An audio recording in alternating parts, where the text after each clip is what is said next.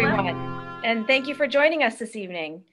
My name is Sarah Skowinski, and I am the Adult Services Director at Portland Public Library. Tonight's event is part of our sustainability series, which we are thrilled to host along with our partners at the Southern Maine Conservation Collaborative. In fact, this is our 5th season collaborating on the sustainability series. And now I would like to turn it over to Jessica Burton, Executive Director of the Southern Maine Conservation Collaborative, to introduce our program this evening on the birds of Scarborough Marsh. Jessica? Hi, everyone. Thank you, Sarah. Yes, I am Jess Burton. I'm the Director of the Southern Maine Conservation Collaborative, and we are a network of land and water conservation organizations in Southern Maine that work together to protect our land and water. And one of our very basic premises is that we can do more together and our impact is stronger. And this sustainability series, this partnership with the Portland Public Library is a really great example of that. And we're thrilled to be here tonight in this actually much bigger collaboration. So that's the sustainability series is the Conservation Collaborative and the library, but we're excited tonight to also be co-hosting with Maine Audubon and the Friends of Scarborough Marsh to bring you this really awesome topic about the birds of Scarborough Marsh. And I just do want to call attention to the fact that this might be the largest event we have ever had. A couple of years ago, we showed the film Dawnland and we had over 100 participants, but since then we have not. This is 80, we have 88 people in the Zoom room, and I just want to thank you all. And I want to just put out there, this is really a cool fact that in general, over the 5 years that we've been doing this, the events that attract the most people are ones that are based in nature. Birds are very popular, but I just want to celebrate that and just sort of call it out. And I want to thank you all for coming. This is really cool. So I just wanted to introduce our speaker, Linda Woodard, who has been the director of the Scarborough Marsh Audubon Center for 30 years. She is also a board member of the Friends of Scarborough Marsh. And at Maine Audubon, she is the program coordinator for students grade 3 and up and leads professional development workshops for educators. She is a liaison to state, regional, and national environmental education associations and is currently the president of the New England Environmental Education Alliance. She is an adjunct professor at the University of Southern Maine's Environmental Science and Policy Department. She has received the Environmental Merit Award, U.S. Environmental Protection Agency 2008, and Sphere of Influence Award, New England Women 1996. She spends most of her free time out birding and enjoying nature, and fortunately for us, spending time with us, teaching us and inspiring us about these beautiful places around us. So I'm just so thrilled to be here tonight with all of you and to welcome Linda. Well, thank you. What an introduction. And what a crowd. We're at 101. Woo! So thank you all very much for joining tonight. So as Jess said, I do work at Maine Audubon. I am the director of the Scarborough Marsh Audubon Center, but I also have been involved with the Friends of Scarborough Marsh for a very long time. So I'm really pleased to be wearing 2 hats tonight as I present here this evening. So what we're going to do is I do have a PowerPoint of birds of the Scarborough Marsh, and I'm going to be showing that shortly.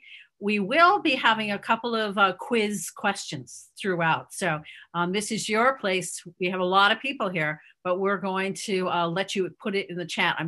Some of the harder birds, I'm going to say, okay, who knows what this is? And you're going to have to put it in the chat and see who gets the right answer. Okay, so here we go, sharing my screen. So here we go, birds of Scarborough Marsh. So there it is, largest salt marsh in Maine, 3,100 acres, the Scarborough Marsh. That little dot, let's see if you can see it. Can you see my cursor? That is the nature center right there. And this was looking at it fairly about mid-tide. The marsh, as you can see, is very, very large, but it's really a very famous marsh. And this particular slide shows that we are in the 50 places to go birding before you die. So this is in the entire world. This isn't just the United States or just Maine, it's the entire world. So Scarborough Marsh is an extremely special place as far as birds are concerned. They use it as a migratory stopover. They nest here. They use it for a feeding ground. So the marsh is just extremely, extremely important. We have about 300 bird species that have been found in the marsh. And along with all those birds comes the people. So we have lots and lots of visitors every year. And birding is really come a huge economic fireball. We have over like $41 billion a year in birding. So it's really economic, not just a natural history thing. If anyone knows about eBird and you don't know about it, you should. eBird is a great place to record your birds that you're seeing, but also you can find out about birds. So this is the list for the state of Maine. And this shows right here, the number one place that has the most birds in the state of Maine was Monhegan. And then it says the next place is Biddeford Pool at East Point Sanctuary, our Maine Audubon's in Biddeford. But you see Scarborough Marsh is number 3. But when you look down here at 7, there's Scarborough Marsh Eastern Road. And then if you look down here, it's off the screen, you'd see Scarborough Marsh Dunstan Landing. And you'd see Scarborough Marsh Pelrico. So when you add all of the different Scarborough Marsh hotspots, we are number 1. So lots and lots of birds at Scarborough Marsh. Like I said, over 300 species have been seen. And before I leave this slide, I just want to say again, remind people that this, if you haven't used eBird or if you haven't seen it, it's a wonderful, wonderful resource. You can see what's at different places. You can see what's being seen locally. So I just recommend you check that out at some point. This is just what happens. People do checklists on birds.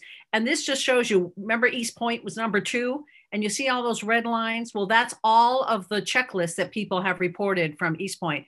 Now look at Scarborough Marsh. Huge numbers of checklists. So a lot of people visit Scarborough Marsh. So our first bird has to be this one. It has to be the snowy egret because that's sort of the mascot of the marsh. You can see it's the bird with the golden slippers. And it's a beautiful bird, I think. And it has those golden slippers and it uses them in a very unique way. What it does is it wiggles those yellow toes right down here in the water and the fish come up to check it out and boom, they get them. So they use it as a built-in fishing lure. So it's quite, it has some really, really interesting adaptations. Also, what it has been seen doing too is it'll open its mouth and wiggle its tongue and fish come up to check that out and they just shut their mouth. So that's another adaptation that snowy egrets have that helps them catch fish. So these birds don't nest in the marsh. They nest in Stratton Island, which is just off the coast, off of Old Orchard Beach.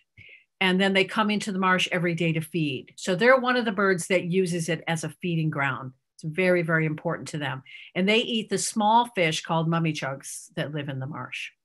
So the next slide is its cousin, which is the great egret. So you notice on this one that the bill is yellow. We can't see the feet, but the feet are all black. So it's the reverse of the snowy egret. It has a yellow bill and black feet, where the snowy has a black bill and yellow feet.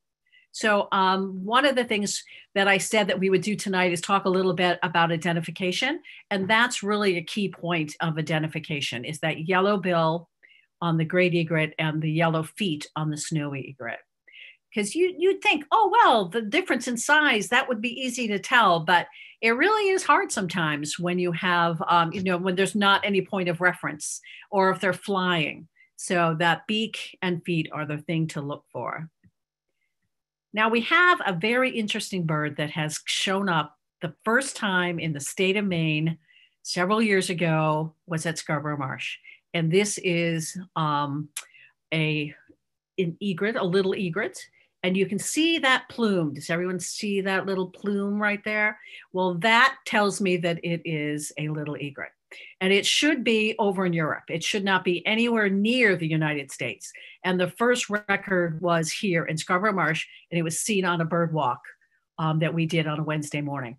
And if you know anything about birders, people get all excited about such things. So we literally, it got put out on the internet, and we had people showing up from Massachusetts within 2 hours, and then Connecticut, and then New York. And it was just amazing how many people came to see this bird. It was just unbelievable. And one woman said, I just ran out and said to my boss, I've got to go. And she just jumped in her car and came to Maine. So, so that was quite exciting, but it's been interesting. It's come back practically every year since. But there's another key thing to point this out, and that is that the snowy egret has a little bit yellow right here, and this one does not, because this is the reason why that's important. You see it's a black there? In the fall, it loses that plume, so you don't see the plume anymore. So you have to look and see if that's all black. Now I took this slide with a great egret as comparison so you could see the size difference there. But again, that all black bill all the way up almost to its eye is a very important field mark. If you're lucky in the spring, you can get to see that plume. That's no problem, but that's what you look for in the fall. Okay, well, this is an oddity that only appears in Scarborough Marsh, and this is a snowy egret tricolored heron hybrid. And it was first discovered several years ago here at Scarborough Marsh, and people were wondering, what the heck is that? But that's what they have determined it is. And you can see here, that does have the little bit of yellow right there, and it does have yellow feet. But this, and the shape of its neck, is more like a tricolored heron. So that's why they feel that this is a tricolor heron snowy hybrid. This one is a little blue heron. And you can see it sort of has the chestnut up here on its neck. And it is just a tiny bit bigger than a snowy egret, but it's about that same size. So that one likes to hang out closer down to Pelrico, the Snow Canning Road, the marsh down there. We don't see it that often up near the nature center, but it is seen down closer down to that point. Of course, this is the great blue heron. It has its neck sort of down, so it doesn't have the neck all the way up like a great blue heron would. But you can see that it's interesting that actually the little blue heron is more blue than the great blue heron. It's almost grayish. It's a little grayer than the great blue. And this one has the little blue, excuse me. So it has the plumes here. They have a lot of different plumes for the breeding season. And some of you have probably heard the story how birds were hunted for their feathers. And so that's, mass Audubon was actually started because of that. But that's what they would do. They would come and get them in their breeding plumage in the spring and kill them for their feathers. Okay, so this is our quiz, our first quiz. Is everyone ready? What is this? It's a bird. It's a bird. Yes, very good. So I've got the, Susan Gilpin says a green heron. James, yes. Is that it? Susan, good job. I know, Susan, good job. Yes, that is a green heron. And Eleanor Goldberg and Dorothy Granell and Linda, a lot of people got that one right. A lot of people got that one. Excellent. Excellent. So we do see the green heron at Scarborough Marsh, but we don't see it that often. And that is because it's very secretive and it stays in the reeds. It doesn't come out too much. It does eat fish. Okay, like the other egrets and herons. By the way, egrets and herons are related, they're cousins. This one also likes fresher water. So you find this one over at Dunstan Landing in Scarborough Marsh, over in the cattails and things like that. So, but it's definitely a little more secretive. Well, good job, everybody. Okay, so here's another one. Can you see it back in there? Okay, this is a bittern. And an American bittern. And you see how nice and tall it is there. Okay, so what they do is they will actually stand next to reeds like these cattails, and they will actually sway back and forth in the wind with just so that they camouflage. And you can see how well it's camouflaged in here. It could be just another stump, but it's a heron. It's called, like I said, a bittern, American bittern, and it does eat fish. And in freshwater, it would eat frogs. Now, we don't have frogs in the salt marsh because the frogs are amphibians, so we can't have any frogs, but they do eat fish in the salt marsh. Okay, so we're going to switch gears. We sort of went through the herons and talked about those. So we are going to talk about these guys. Now, this is an endangered species. So let's see, does anyone know what this is? I know some Friends of Scarborough Marsh folks out there are going to get it. Getting anybody yet? Nobody yet. Oh, I'll give you a hint. It's a sparrow. Oh, Eleanor says saltmarsh sparrow. Excellent. Saltmarsh sparrow. Yes. Okay. So this is the saltmarsh sparrow. Very secretive. It likes to run in the grass, so it's very hard to see, and it makes very soft noises, so you can't hear it too well.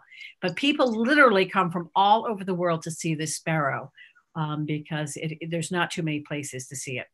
But the sad thing about this bird is that this is its nest.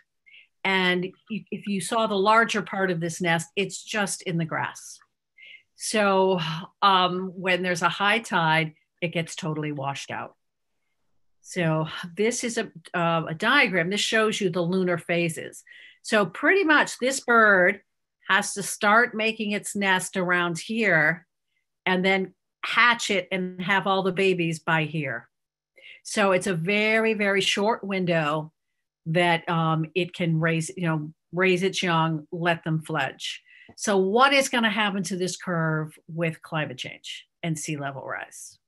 I bet you all can guess, right? So this bird is extremely affected by sea level rise. And they think it really could become extinct because it just has nowhere to go. So this is sort of a sad one. It's a real indicator of climate change issues. This is one you can see. It does love insects. So it catches dragonfly here, but it will eat other things.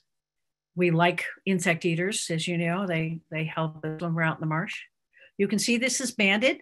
They've been doing a lot of research on these birds and, trying to figure out when they do nest and what we can do to help them. So this is the Nelson's salt marsh sparrow, Nelson sparrow. I call it, I'm the old school. They used to all be sharp-tailed sparrows, but this one is called the Nelsons now.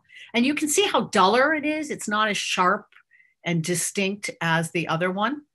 Doesn't have the orange as this one does. And this is a little bit in the same niche, but it does nest a little higher up in some shrubs and things. So this is affected by climate change, but it is not affected as much. So just to tell you one short story here, how crazy birders are to see these birds, and I can say that because I am one, is that I had somebody run in the door at Scarborough Marsh and say, okay, I just have 1 hour. I flew in and I have to fly out in 2 hours. So you have to get me a salt marsh sparrow. I'll give you $100. Let's go. So we went out and we got her a salt marsh sparrow and she donated $100. So, okay, now this one is another sparrow of the marsh. This is an endangered, but this is a savanna sparrow. It doesn't show that well online here, but this is really quite yellow right here, right here. So this is a savanna sparrow that is found mainly in the marsh. We do have other sparrows. We have song sparrows that are on the edge of the marsh, and we have a variety of other sparrows. Unfortunately, we have some house sparrows too, but these three, the salt marsh, the Nelsons, and the song are all ones that you associate with the marsh. Okay, this one, everyone knows this one, the red-winged blackbird. So this is a real icon of the marsh, the red-winged blackbird. It does have that red there. And if I asked anyone why it has the red, it's to attract mate, but also they do something very interesting, and that is that they will flash that red wing and they will alert predators, and the predators will follow the male away from the nest. So not only is that red used to attract mates, but it also is used to attract predators. So this one is the female, and she looks nothing like the male. So she's colored this way because of camouflage, and she wants to blend in with the cattails around her. Okay, this one, some of you might know, this is the catbird, and catbirds are sort of everywhere, but they really do nest right across from the nature center. So I wanted to throw these in there. This is another one, and we're going to be getting into our insectivores here. But this is one that lives and nests right across from the nature center. And I'll do this as a quiz bird too. Anyone? Ron and Carol are saying kingbird. Yes, eastern kingbird. We have a smart group here tonight. Yes, this is the eastern kingbird, and they catch a lot of insects, and they nest, like I said, right across the street from the nature center. So if you're down there, you can check those out. We have some other insect eaters, and this is a warbler. This is a yellow warbler. A lot of warblers pass through the state, and they use our wonderful state as a migratory pathway, but the yellow warbler stays with us all summer long. And so we see that right in the shrubs, and it's eating lots of insects. And it's so beautiful. This is the male. It has that red streaking, but a female's all yellow. Just a beautiful bird. And that one goes, sweet, sweet, so sweet. So if you hear that, that's what it's doing. And it's so beautiful bird. And we have one more warbler, and this is the common yellowthroat. And that one nests in the marsh also. And that says witchety, witchety, witchety. Okay, going on with insect eaters. This one is a tree swallow. And it nests in boxes and in cavities around the marsh. But this one is having a lot of trouble, is a lot of our insectivores are, and that is because of pesticides. We are killing off a lot of insects. A lot of you think, oh, wow, I don't want any more insects around, so we have to use pesticides. But the thing is that when you use all the insecticides and you kill all the insects, you're killing off their food source. So it is a major problem that these insectivores have. And Friends of Scarborough Marsh has a lot of information. We're promoting marshscaping, and we'll be talking more about that in the coming months. But we really want to think about what we're doing to our lawns that are associated right with the marsh, and really pretty much anywhere as far as these insectivores are concerned. If you can introduce some natural things like dragonflies and things like that, that is a lot more healthy all around than using insecticides. This is its cousin. This is a barn swallow. So this is another swallow that lives in the marsh, around the marsh. And they also eat green-headed flies. So we really like those swallows. Okay, so we're going to move away from the passerines or the songbirds and go to some raptors. So great horned owls in the marsh. Yes, we have them right around the edge of the marsh in the trees. And they come into the marsh and they feed. We have moles and voles and things like that. And one time when we had some birdhouses in the marsh, you could see them at night perched on the birdhouses, swooping down in. This is a winter visitor. I'm going to show you some winter visitors here because we think of the marsh, we think of summer, but we definitely have snowy owls that come to the marsh. They sort of feel this is like a tundra, so it's sort of like their home. It's nice and open and flat. So definitely come down and look for owls, snowy owls. Okay, you all know what this is. We've been getting more of these around the marsh. You can definitely see them. I was down the other day and I had one fly over my head. So we almost had one nest across the street from the nature center, but unfortunately a high wind blew their nest down. But they're definitely around Scarborough Marsh right now. Okay, another quiz bird. Let's see. Ron and Carol say peregrine falcon. Definitely right. It is. Peregrine falcon, they especially come through in the fall because the sandpipers migrate through, and the sandpipers make a little tasty morsel for the peregrine falcon. Also, its smaller cousin, the merlin, comes through and also will pick off small shorebirds. but definitely see this bird, especially in the fall. Okay, osprey. I think probably all of you know this one. This one doesn't nest in the marsh, but it comes into the marsh to catch food. We definitely see it in the spring and fall. Look at those huge talons. Someone who took this picture really got it just as it was going down to catch a fish. And look at the arch of those wings. It's a very strong bird. It has to go all the way in the water, and it has to get itself out of the water, which is really hard. So it's an amazing bird. A lot of people they get the bald eagle and the osprey mixed up when it's overhead. One thing I didn't show you is a picture of the eagle when it's flying, but we call it the flying plank. It looks like a board straight across, okay, with the white head and the white tail sticking out. This one arches its wings a lot more like a gull. And it does have a little white on its head there, so it can be a little confusing. But you notice the black and the under here, it has that. Of course, the bald eagle takes a couple of years to get to that white head and tail too. But that flying plank, remember that is really the key for the bald eagle versus osprey.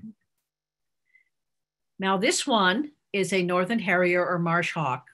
And that is the key right there, that white band. And a little bit of a dihedral. You see how this makes a V right here? Okay, so that tells me it's also a northern harrier. They always have that V. They soar right over the marsh and they look down in there. They will get birds and they will get rodents. So they're sort of an equal opportunity bird. They will eat whatever's around, but they soar right over the marsh. Okay, so this is a winter visitor. This one hovers over the marsh, and we'll do a quiz on this one. This is a tough one. We'll see if anyone gets this one. Winter hawk visitor, that's my hint. And it hovers. Only hawk that really hovers except for an osprey. Only one you'll see in the winter. So we have Stan saying rough-legged hawk. Stan is right. Yay! So that's a tough one, Stan. Now, good for you. But yeah, so rough-legged hawk, and you can see the black here and the black here. Very similar looking to a red tail when you're looking up and you're trying to figure out which it is, because red-tailed hawks have a black belly band, usually smaller, but sometimes it's hard to tell. But those black little spots on the wing is the way to tell. And they come down in the wintertime, and you'll see them over the marsh. Linda, can I just interrupt for just a second? We had a question, and this goes back a little bit to the ospreys, about where ospreys nest. Do they? There are some nests in Portland and in Freeport. If you ever get a chance to go to Wolf Neck State Park, they're nest right off of there, and you can see them really easily. But they're a little more common up the coast, but there's definitely several nests in Portland area. So Thank now you. This one is a Virginia rail. And excuse me, this is the Sora, I'm sorry. But no, Virginia rail. I had my slides. I have a little caption here. It's for the next one. But yeah, this is the Virginia rail, and they nest in the marsh. Again, they're more towards the fresher water, very secretive. You don't see these too often, but they are out there, and they have the cutest little black fluffy babies you've ever saw. They're like little black fluff balls. So they're really, really cute. And that's a rail. And this is another rail called a Sora that lives in the marsh also. So we have a few rails. So another quiz time, endangered species in Maine. Look at the bill, that's the clue. And the white forehead we have there, that's the two things. Arctic tern? Oh, good guess, because Arctic terns are endangered, but it's the other one. What about rail? No, this is it's a very small tern. That's a big clue. I see you, Jess. You're bursting to say it. Go ahead. Is it Eleanor is saying least tern? Hey, Eleanor, absolutely right. But we do have Arctics here too that are endangered. They nest on Stratton. This one has made a good comeback. This one nests on Higgins Beach and in Scarborough, and it also nests out at Stratton Island. But the key things on that is that white forehead right there, and it has a yellow bill. So that's the key points there. And this is it sitting on its nest out at Stratton. You can see some nesting, some fencing around it. They put that, they call them exclosures, and they put that around piping plover and least tern nests so to keep the predators out, and the birds can just run in and out. So least tern, endangered species, and it really is endangered because of loss of habitat, because they do like to nest on the beach. So it is a real problem. And speaking of such things, we have a little one right here. This is the piping plover. And again, an endangered species. It nests on the beaches. This year, I tried to get the number, but I didn't quite get the number of birds, but it is a record year for piping plovers, which is good. They nest right on the beaches, so it's extremely difficult with people coming in and disturbing them. So here's the cutest little fluff ball you ever saw. So cute. Okay, so there's one sitting on a nest. Now, this is another plover. This is the black-bellied plover, and you can see all that nice, huge black right there. And in the fall, this time of year, there's still a few around down at Pine Point, but none of this. It just sort of has a brown mottling. But the thing about plovers is they have a much shorter beak than sandpipers. So that's a black-bellied, and this is the semi-palmated plover. Very close to the size of the piping plover, but it's a little heavier, a little chunkier bird.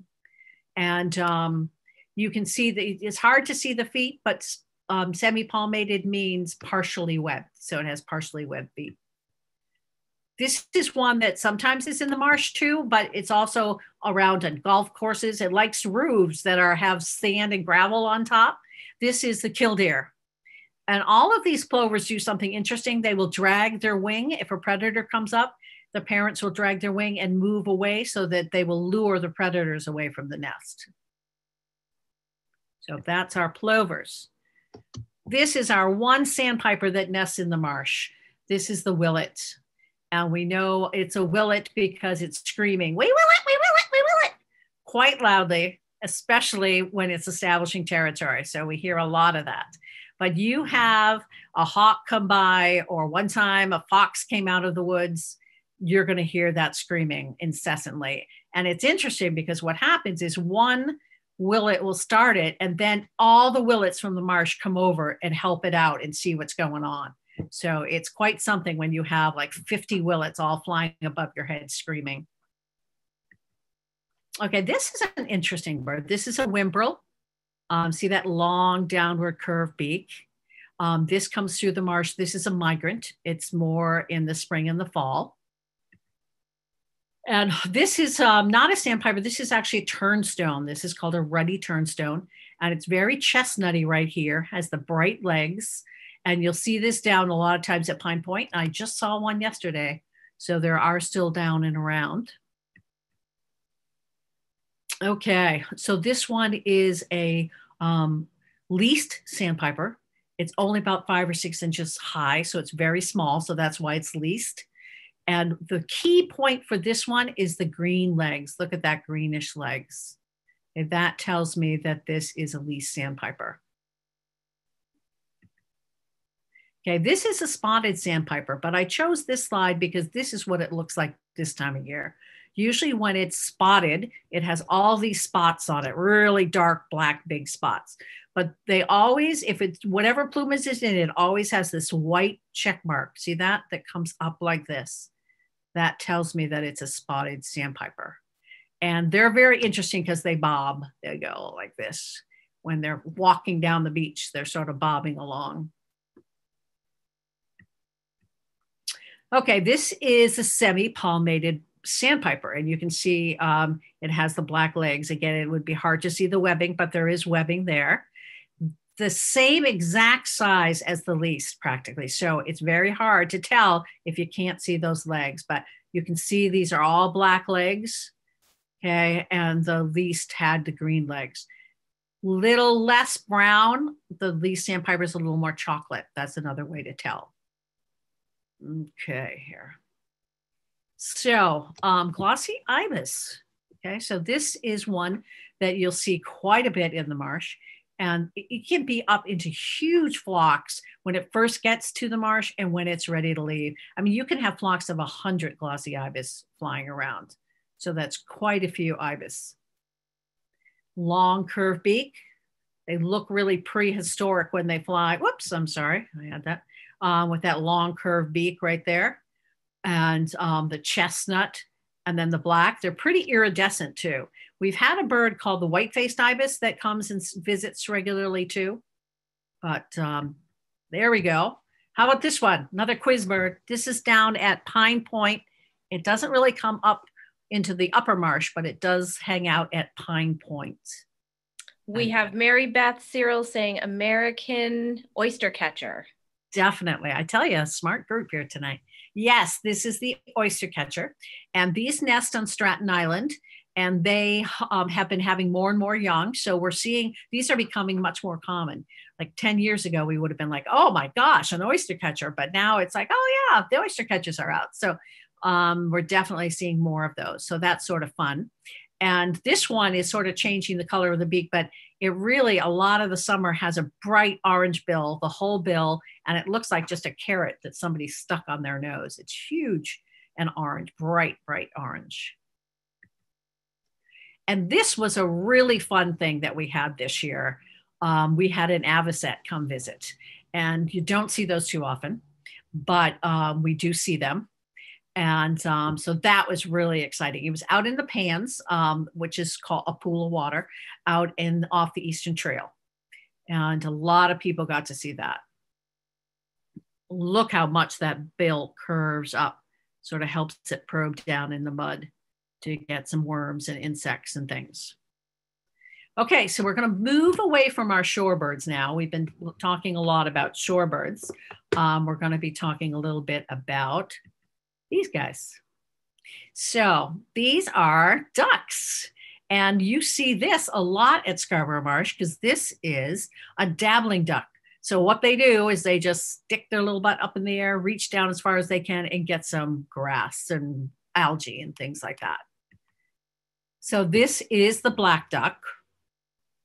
And that looks sort of similar to the female mallard. So some people get a little confused on that. But this bird definitely nests in the marsh. And we have had several. This year was our first year that we did not have some black ducks nest right by our. We have this ramp that goes down in the marsh that's an old fence. And last year, every time she'd go out and get some grass and come back, she would leave her babies on our ramp and then go out and then come back and get them and collect them and go off. So it was really fun. We had them all season. But this year, for some strange reason, we didn't. But they usually do. And this is the other one. And I had a winter version here because, you know, it's getting that way. I hear some people up in Freeport had snow last night. So I don't know. But anyway, these are mallards. And of course, the male is on the right with that bright green head and the female on the left. And you can see she does sort of look like the black duck. Sometimes people get a little confused, but the black duck is darker, much darker, especially on the back and things here.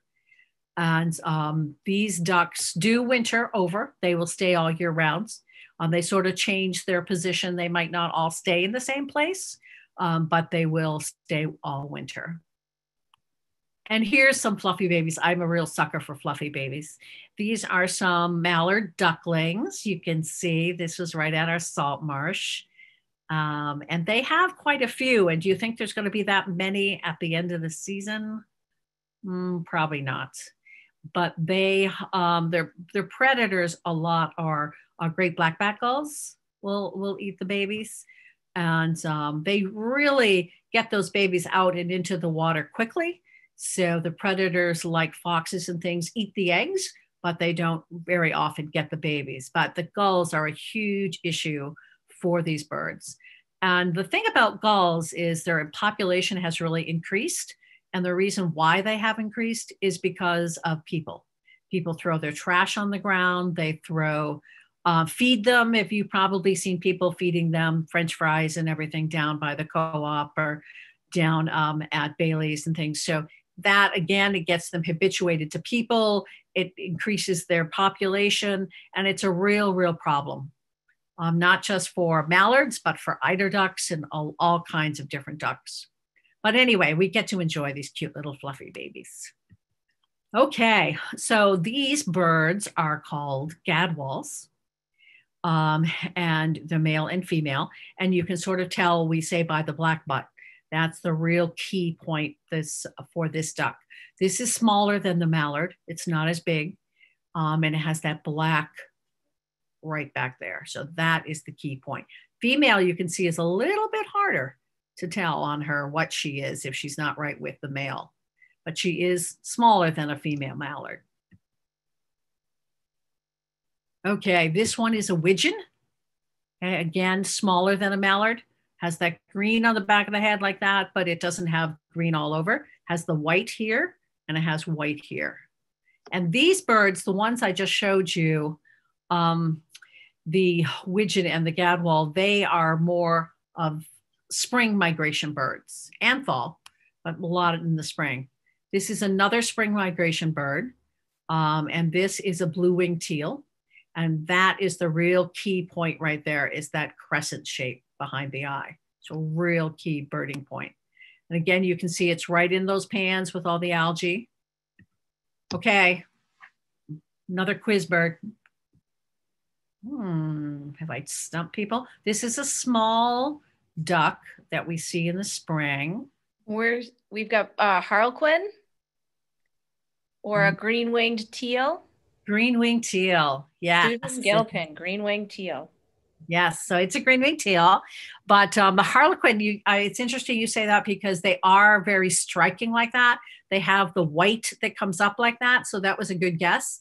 The harlequins, by the way, you can see in the winter down at Two Lights State Park, but this one we do see a lot in the spring as it migrates through.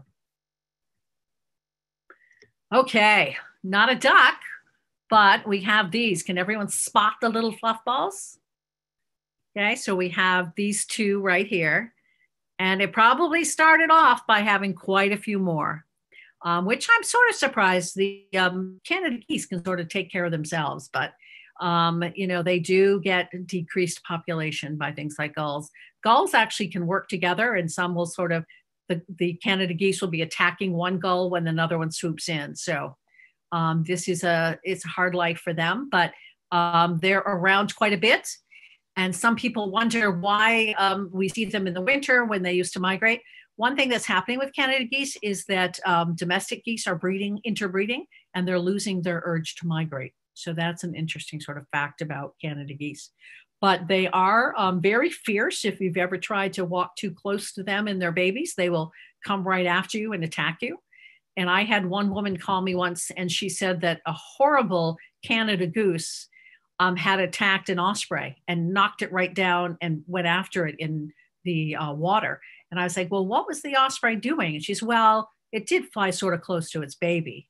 And I'm like, well, hey, you know, if it flies close to its babies, the Canada geese are going to protect it. They're really good at doing that. So fierce guys. Okay. Do you see the duck in that picture? No, that's because they're diving ducks. Okay. Lots of diving ducks we have at Scarborough Marsh, and they're not usually more towards the off season, not the summer season, but the off season. This one is a beautiful bird. This is the hooded merganser, and this is the male, and you can see that big, huge hood right there. It's a smaller duck. It's not that big, but hooded merganser. This is the red-breasted merganser, because it has, you can't see it, but that's really rusty red. And notice that eye, that red eye right there. That is for seeing underwater. It's a really good swimmer. Go underwater, go after fish. If you look closely, you can see right here, there's serrations, and that is to hold onto a fish. So those serrations will capture a fish, hold onto it, and so very, very built for eating fish. The kids, I do a lot of programs with students, and they all tell me it had a bad hair day, but it's always like that. Okay, this is a bufflehead, another real tiny duck. It's not that big, but this one comes in definitely in the wintertime. And we see that it's interesting. The nature center is sort of the dividing line. Above the nature center doesn't freeze and below the nature center freezes. So we see this down a little closer to the Eastern Trail. And you see it at Pine Point quite a bit. This one is the golden eye. And you see that one quite a bit too, even more so than the bufflehead in the wintertime. And you see those a lot by the on Route 9, right by the causeway and the road over the river, the Dunstan River there. So you can see that bird, and that's a diving bird. It'll go after fish. This one right here is the eider, and this is the largest duck that we have in the world. And this one, you can see that long bill right here that goes up right into its head there. Okay, so that one, like I said, largest duck in the world. We see it more down towards Pine Point, but you can also see it out in the open ocean. And it gets into huge flocks, like 100 birds per flock. Okay, so I've been talking a lot about birds, and just want to address some of the things that you can do to help.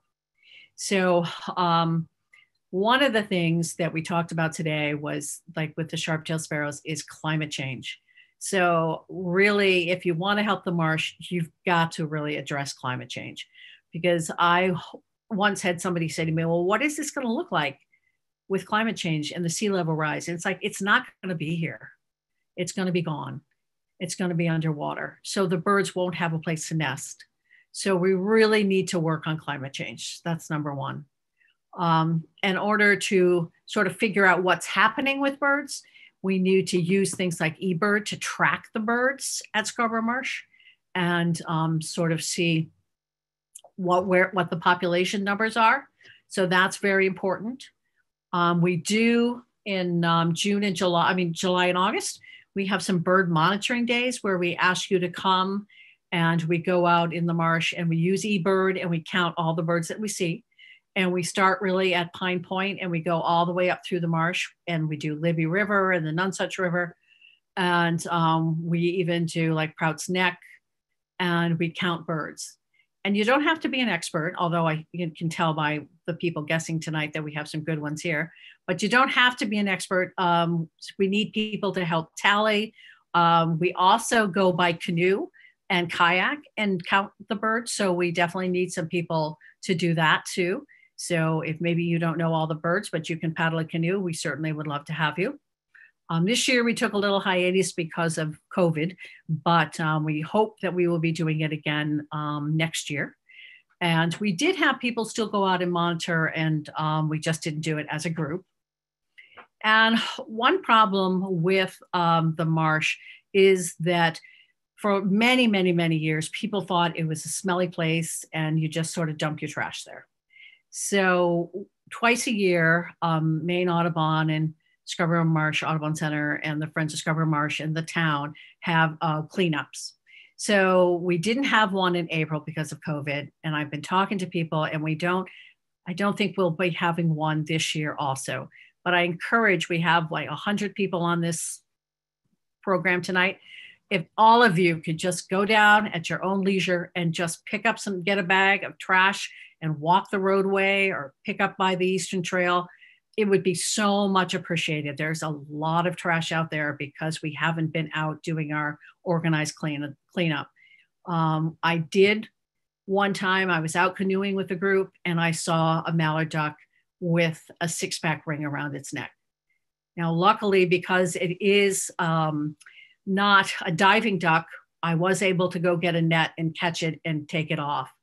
But 2 weeks later, I had a merganser with the same thing. And every time we tried to catch it, it would dive and go away. So that bird, unfortunately, did die because of that. So it really is very important to pick up trash. If you want to just drop it off at the nature center, I have people that can come by. You can just shoot me an email. That's one thing I didn't put on there, but My email is just lwoodard@MaineAudubon.org, and you can shoot me an email, and I'd be more than happy to pick up any bags of trash that you happen to do. And the town is really wonderful in doing that also. But the marsh could really, really help by that. And then, join and volunteer for organizations like Maine Audubon and Friends of Scarborough Marsh. We're doing quite a bit to help the environment. There's some things I didn't even talk about. Friends of Scarborough Marsh is really involved in water quality monitoring, and we really would love to have some help with that. So if that is any interest to you. And we have some stewardship committees. So we have a lot of different needs, and Friends of Scarborough Marsh is totally volunteer. So if anyone's interested in that, you can let me know, and I'll, pass your name on to the committee. I thought I saw Stephanie Smith here, and I know she's, on that committee too, about people who want to become members and on the board of Friends of Scarborough Marsh. And at Maine Audubon at Scarborough Marsh, we use lots of volunteers. I could not survive and run our organization without them. I have some people that just help people in and out of boats and do things like that, and that's really helpful. And also help in our store and help with projects. I've had several people make PowerPoints for schools or posters, and one gentleman helped me make a saltmarsh slideshow with some students from this Wentworth School. That's on Maine Audubon site if you want to check that out. But so there's a lot of different ways that you can volunteer for both the Nature Center and for Friends. So I think that about wraps what I have to say up, but I can leave some time for questions and stories. I love stories. So if you have a story about a bird or something like that, you can tell me, and I'd love to hear. And so Linda, we have a few questions that have come in. One question is, does Maine Audubon do any birding trips to Staten Island or Stratton Island? Stratton Island. We do. We have usually 3 trips out to Stratton Island. This year we didn't, because when we go out there, what happens is we sit in a blind and you're shoulder to shoulder to the person next to you. So we really could not do that with socially distancing. And, perhaps next year we'll see what we can do. And we might be able to, I talked with them a little bit about some possibilities for next year and how we might be able to do it a little safer. But yes, we definitely have trips out there. And it's so much fun because you sit in the blind and you can see the birds right in front of you. Right. Oh, I bet that's so cool. Another question that someone could answer if they were sitting behind that blind, and I suppose looking at an eider, is how big is an eider? You mentioned it's the biggest duck. So what is that? Let's see. If you know what a herring gull size is, you've probably seen those down at the beach. It's about that size. It's a big duck. It's very chunky and heavy too.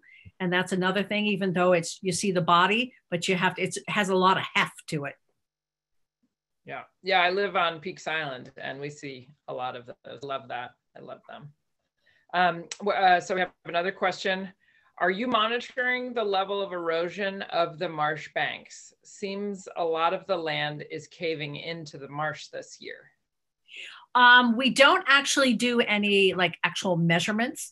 I do know that there's some studies by the University of Maine. So a lot of different people that use the marsh as study plots and things. The University of New England does, and even the University of Maine at Orono comes down. So there's a lot of universities doing that. I know somebody that was doing some coring and looking at the soils of the marsh. So we are not doing that. I do want to say that what happens sometimes too is that the marsh will cave in on one side and then deposit on the other. So even though it looks like one side is caving in, the width of the marsh stays the same, but it sort of moves. So. That's cool. During this time, have you seen more people out on the marsh over the last 6 months? Oh my gosh, yes. With COVID hitting, a lot of people are out in the marsh. The Eastern Trail is getting a lot of use. Sometimes even a little too much. People need to wear their masks and stay socially distanced. We had a record year. I started this year, July 1st. We wanted to get everything going and all our ducks in a row. And so, make it safe for everybody. And so we started July 1st, and really we were busy every day. Every day, all my kayaks rented out, and but people were wonderful, I have to say. I really did not have a problem with people abiding by rules. And so. That's great. Yeah, that's been the case across the region, across the state, is, preserves and trails are seeing just so many people out and into the open spaces. So we have a story. It's sort of a short story because it's chat. We have to keep this to chat, but it's from Jacoby and Michaela. It says they, with their brothers, saw a dozen common terns flying over Willard Beach, wow, South Portland, which must have been amazing. That must have been really cool. Now, when was this? Did you say in the chat where this, what time? It doesn't say here, but perhaps, here it is, this summer. This summer. Oh, great. Yeah, they come up into the marsh to feed, and they will catch those little fish that I talked about, the mummy jugs, which are just like an inch or two long. And they fly all the way back to Stratton Island, which is miles, like 2 miles back, to feed their babies, those fish. So the marsh is so important as a food source. It really, Stratton Island and all of those tern colonies could not exist if it wasn't for the food that is provided by the marsh. So great story. I bet that was wonderful to see. Anyone else? Oh, you have one? Yep. Good. When you have your own kayak, do you put in on the Eastern Trail? Like in essence, where do you put in if you have your own? You can put in at our place. Sometimes we get busy, but we always, fit you in. What we do is we just ask you to sort of come up to us and say, we have our own boat. Where should we park? Where should we go? And we tell you exactly where to go. And we sort of put you in the queue. We'll be putting our boats in, and then we'll just say, okay, now you come on in. And there's no charge. Some people help us with the donation, but it's certainly not mandatory. We want everyone to be able to come regardless of whether they can pay or not or whatever. You can put in, I know where you're talking about on the Eastern Trail. There's a spot, or there's an old road that people do put in there, and that's fine at high tide. But the problem is when the tide goes out, there's a huge drop. So it's a little hard to get out of there at low tide. But if you were going for an hour or so and the tide was high, you could get in and out there at the Eastern Trail. Now, another place to put in is down, you can definitely put in down at Pine Point Narrows, but Seabees Landing Road. If you go down Seabees Landing Road, there's a place to put in very easily there. There's the big Congregational Church on the corner. You just drive right down the end, and there's a boat launch there. Just maybe 3 or 4 parking spaces, but usually you can get in there too. Oh, that's great. That's super helpful. Here's a little, just sort of a fun fact from Lydia, that the snowy egret could be called a fish tickler because they use their toes wiggling. That's very cute. Okay, so we now have questions coming in. Yeah, so this Jean asks, I am one of the many people who walk the Eastern Trail through the marsh from the Black Point Road end. Are there resources at the Nature Center that we should visit on our walks? So maybe yeah. Well, we're not open now, so there's really not a lot there right this minute, but definitely throughout the summer, we usually have displays, and we have lots of things going on there. You can always look at MaineAudubon.org and go to the Scarborough Marsh page, and you can see what programs we have on. But we also, like I said, have lots of displays and a lot of people to give you some information. We have handouts about the marsh. I've had a bunch of students from Wentworth School make slideshows, and there's little questions and answer cards where you look at the thing and flip it up and see what the answer was. So there's just lots of information. We do have bird and mammal mounts at the marsh too, so you can sort of see what we have out there. Now this year, again, with COVID, we didn't really let people in the building, but I'm not one to miss a chance. So I put a bunch of tables outside, and every day I'd bring out the mounts. And a big shout out to Peggy, who gave me a lot of supplies this year. She was closing down her office, and so she gave me some tables and some things so I could put out some of the bird mounts and mammal mounts for people to see. Yes, come on down, see us. That is so great. Okay, so now we have a bird question. How do diving birds raise themselves out of the water? You mean fly away? Sorry. I think my guess is that would be, how do they take to the air when they're, yeah. So, or I didn't know if you meant ospreys and things like that. So I'll talk about both. But the ducks, you know, they're mostly in the water, but it's interesting. Birds like cormorants, and that's one thing I realized that I didn't put in the slideshow, which is they're so common of the marsh. I don't know why that one got missed. It should have been in there. But anyway, the cormorants look a lot like loons, and people mistake them for loons, but they don't have oil in their feathers, and so they sit very, very low in the water, and they have a really hard time getting out of the water. And you can see them, they almost like walk on top of the water as they try to take off, and they flap a lot. And one thing they do to sort of help themselves get out of the water is they'll rear up and flap their wings and try to get some of the water off their wings before they take off. And they usually lighten the load by going to the bathroom. You always see a bird, a lot of times will go to the bathroom before they take off, sort of to get everything out of their system.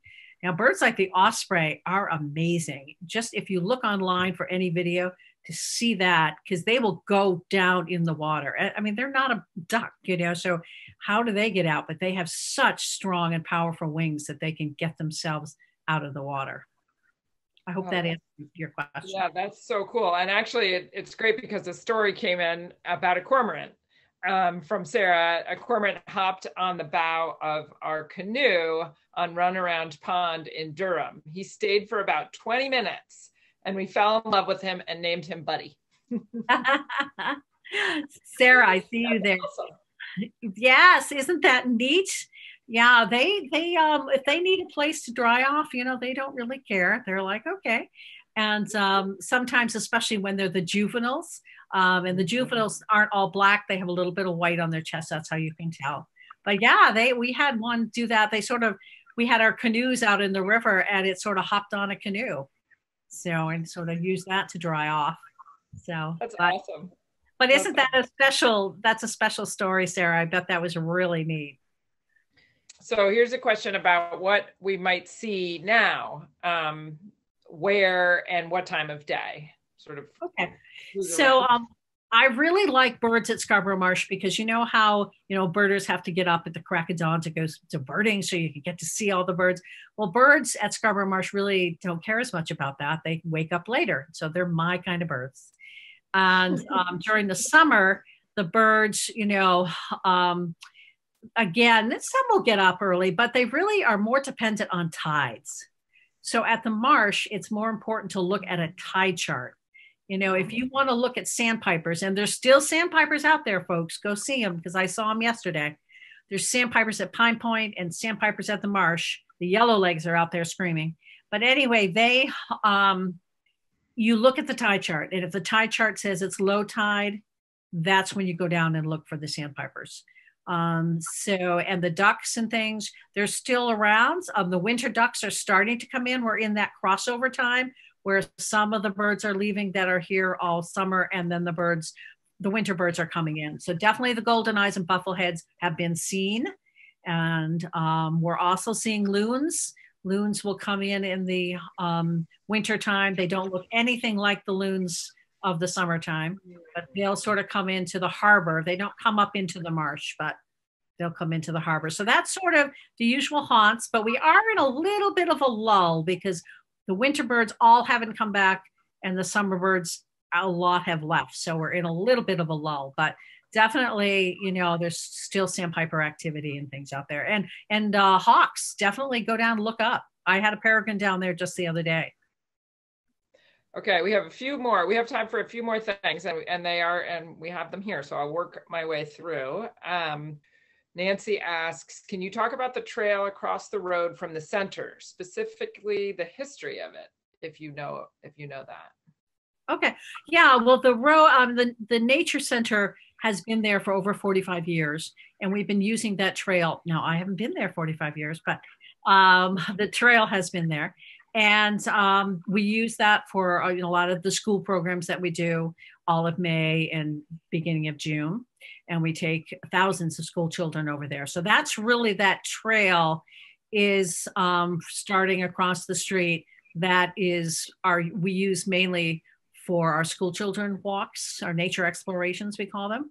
But is interesting, there's an old road that goes down through the marsh, which is a special road because it's called a Corrigan Road. And what that is they put logs, cedar logs, across the marsh. They put them one way and then they stack them the other way. And then they put dirt on top, and it's actually a floating road.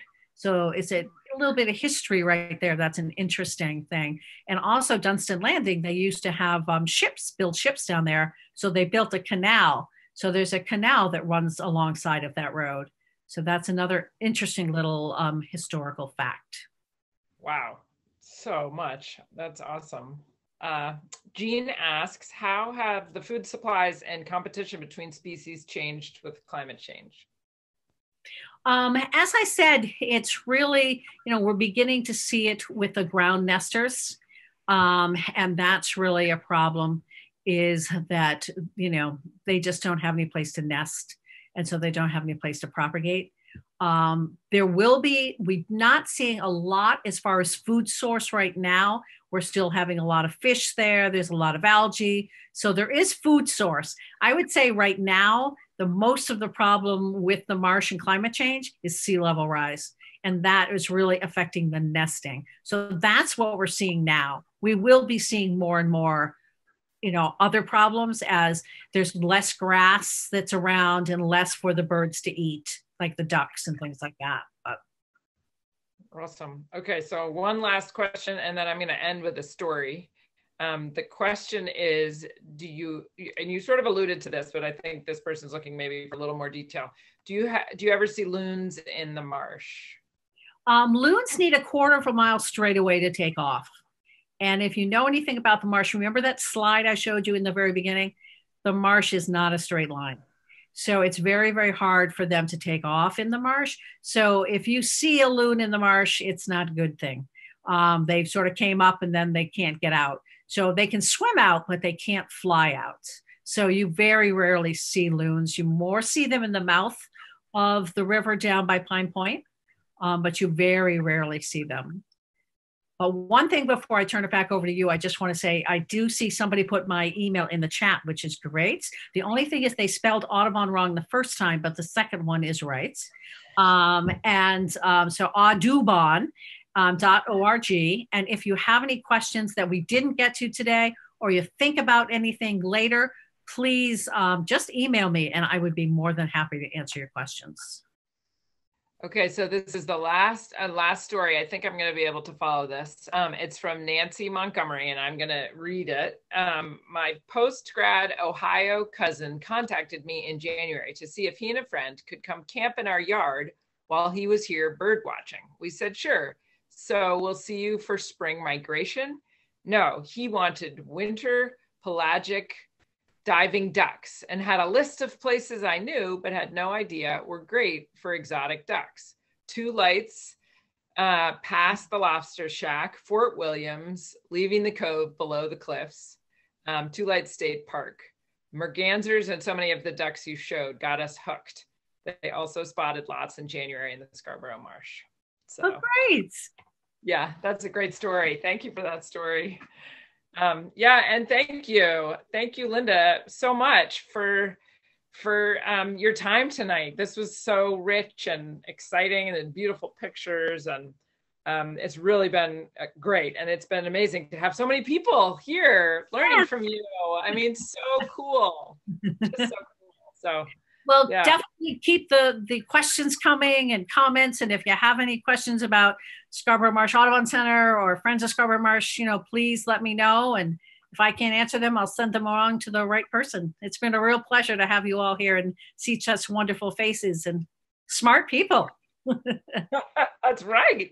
We got a good crew. And we will be having our next sustainability series at the beginning of December. And we have yet to define and identify the speaker, but please stay tuned. You can always visit the Portland Public Library website or our website to find out who that is. But these are monthly, and so they'll continue into 2021. And if anybody has interesting topics, we're always open for different ideas. So yeah, thank you. Thanks, Sarah. Thanks, everybody. And great to see you, Linda. Bye. Bye.